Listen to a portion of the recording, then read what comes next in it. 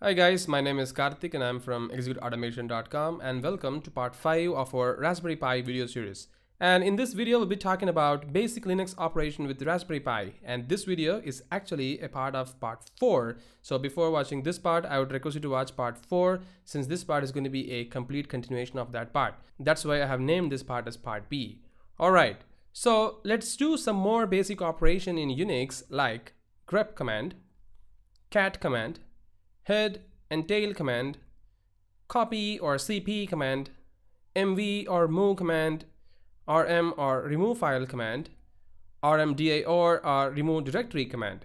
So we are going to look some of these commands in this video because these are some of the operations that we will be most often using in our Raspberry Pi video series. Alright, so what is this grep? Grep is a command line utility for searching plain text datasets for lines matching a regular expression. So grep was originally developed for Unix operating system, but is available today in all Unix-like systems, which is nothing but our Ubuntu operating system. So we also have grep command in it. Cat or concatenation. The program is a standard Unix utility that reads files sequentially, writing them to standard output, which is nothing but your console if you want to. The name is derived from its function to catenate or concatenate and list files. So the next one is the head and tail command. Head is a program on a Unix and Unix-like system used to display the beginning of the text file or pipe data. And the opposite is for tail command. So we're going to also look at this command. So let's quickly do this in action, and the rest of the commands like remove, move, and copy commands are pretty straightforward. So that's why I don't have any slide for that. Let's do this in action and see how things work. So for that, I'm going to flip to our console. So I'm just going to log into my Raspberry Pi right now. And let's log in, KK, and the password is admin. There we go. And I'm going to clear the screen by Control L. So the first command that we're going to run is the grep command. So if you see the grep command, as I already said, it's like a utility which perform regular expression kind of search in your files and folders. So let's say I'm going to create a text this time, and let's create a text file like test1.txt, and let's write something like I am going to work with Raspberry Pi 3, and then I'm just going to save it, Control X, Y, there we go. And then I'm going to create one more file. Let's call this as test2.txt, and here I'm going to write alright, and then I'm going to save it. And now if I do an ls, you can see I have two files here. Let me also go inside one of the folder that we created in our previous video, which is nothing but desktop. Let's do ls. So we have an automation folder. So I'm going to go over to the automation, and here I'm going to quickly create one more file. This is also going to be, there we go. And now I'm just going to come out of the directories, and now let's say I want to search for fun. So let's do a grep, and let's search for fun in all the files that we got. And as you can see, it says that the test2.txt has got this fun inside this. I think the fun we have given with case sensitive or maybe capital letter or something like that. Let's do a case insensitive by doing an -i and hit enter. Seems like we don't have any fun there. Let's do with going. Yep. So you can see that test1.txt has got going, and there is test2.txt which is also have this going in there. So this is how you can actually search for a text within any files within your subdirectories. If you want to search for exact file, let's say if I want to search within test1.txt, let's say I have this test1.txt here. So grep of test1.txt, you can see that I will get output here. So there are two goings inside this test1.txt. That's what is the output here. So this is basically a very useful utility, right? And I'm not really going to deep dive into the grep command a lot because there are so many things that you can do, and you can actually learn from manual of the grep. As you can see here, there are so many options available, and you can keep on going down and see what are these things. Or so I'm just going to quit by hitting Q. All right, and let's clear this screen, Control L. And let's see the other command, which is nothing but the concatenate command. So for concatenation, the basic idea of the concatenation is the command reads one or more files and print them to a standard output, right? So in order for that to be done, what I'm going to do is, let's say I want to print the txt test1.txt here, and you can see that it prints all the lines within the test file. So if I want to print the another text file, you can see it prints. So what if I want to print these two test file concatenated? So I can do something like this. There we go. So you can see that it brings me up all the 4 lines concatenated. So this is kind of cool because there are some situations where you might want to print out all the text lines within a text file, right? So that's where we use this concatenation command. So if I want to read some of these special characters within a concatenation, you can also do cat vet test1.txt. And of course, we don't have any special character there, so it just print like that. And you can see there is a $, there, which means there is no special characters, and it's pretty much okay. So then the head command.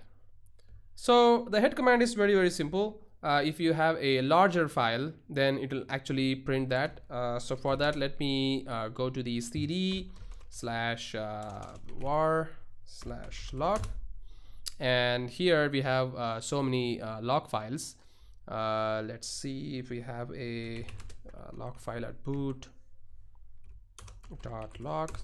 Yep, we have a boot.log. So this log is actually created while you boot the Raspberry Pi. So this is the log file. So what I'm going to do is I'm going to print the first 10 lines of the log file. So how to do that? Very, very simple. All you have to do is like this, head.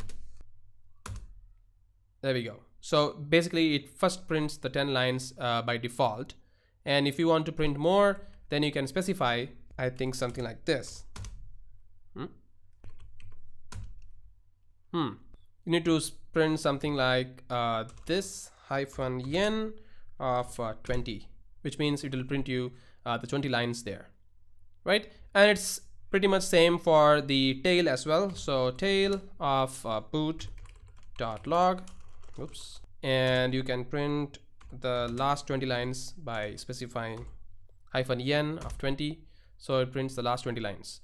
So by default it is 10 line. So you can also do a follow of tail by means of -f command, which means it will keep on following how many lines if it is dynamically being created. So it will keep on running behind the scenes. So this is very, very helpful utility actually, right? Cool. So I'm just going to quit and do a Control L. And the next command we're going to do is the copy command. So for that, I'm just going to come out. Oops. And let's do an ls. cd/home/kk. Let's do ls. All right. So now if I want to copy this test1.txt to the desktop folder, the simple thing I can do is cp test1.txt, and I can copy this to desktop and hit enter. And now if I navigate to the desktop and hit ls, you can see that our test1.txt is being copied, right? So if I want to delete a folder called automation, so let's quickly see what is there within our automation. We have a test1.txt in there. So if I want to remove a directory, you can easily do a remove, but before that, let's do a directory creation using mkdir. So I did not tell this in the slide, but this is kind of very, very helpful. So mkdir is for creating a directory, which we already saw in our previous video. So I am going to delete a directory after creating it. So I will show you the difference between deleting a empty directory versus deleting a directory with file in it. So delete me empty, hit enter, right?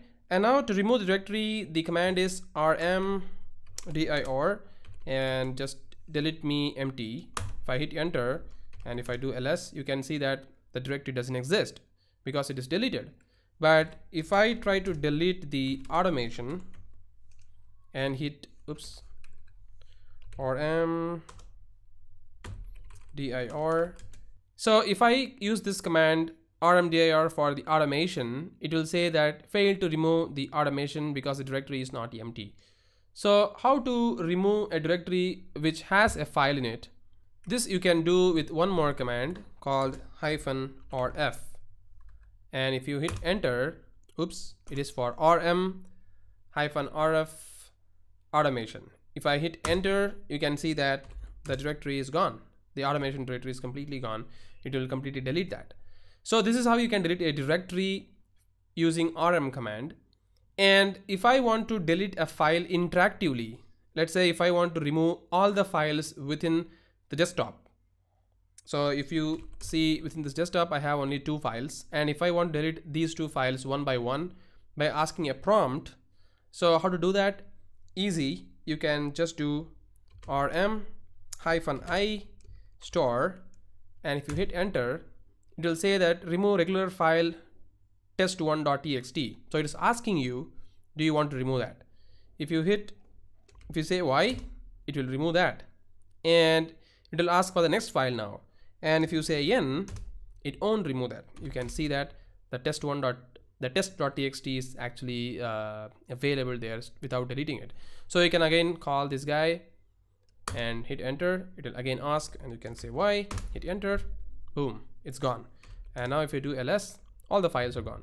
So this is how you can remove a file, remove a directory, remove an empty directory, remove a directory with content in it using these commands, right? These are kind of very, very helpful when working with Raspberry Pi.